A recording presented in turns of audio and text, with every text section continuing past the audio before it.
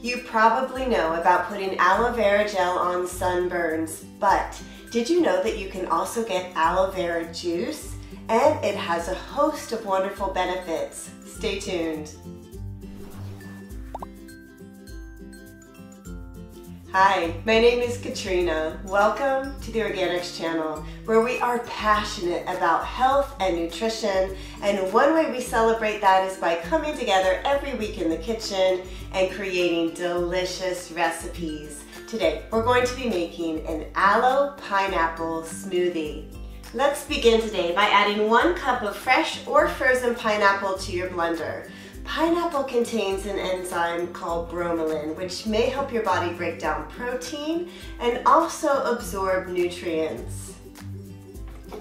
Next, we have 1/2 of a banana, fresh or frozen again, and bananas contain potassium, magnesium, and dietary fiber.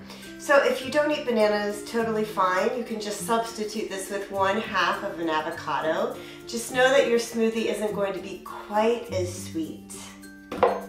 3 tablespoons of hemp seeds, which are often called the perfect protein because they contain all 20 essential amino acids, including the 9 that you can only get from your diet.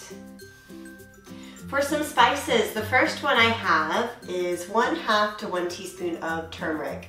Most of you know that it contains curcumin, which is known to possibly help with inflammation in the body. 1/2 of a teaspoon of Ceylon cinnamon, which may also help reduce inflammation in the body.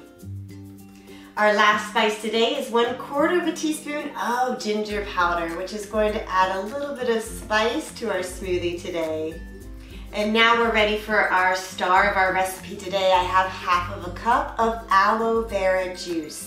Aloe vera juice is rich in nutrients, and it may also help support your digestion.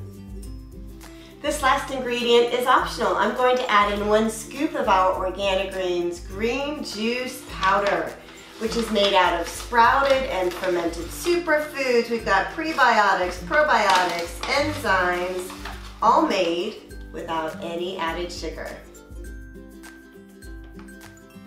Blend up all of your ingredients until you reach your desired consistency, adding in ice for thickness and additional juice or water for thinning it out.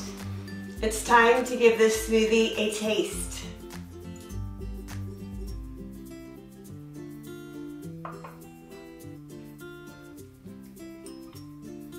That is wonderful. It's perfectly sweetened, and I love the flavor of the pineapple. And if you want to get a little crazy and you like spice, I would maybe add in a little bit of cayenne pepper, but that's just me. This is super, super delicious. I hope you give it a try. Thanks so much for joining me today. Hey, be sure to join me next week for a fun twist on a St. Patrick's Day recipe. I will see you then. Bye-bye.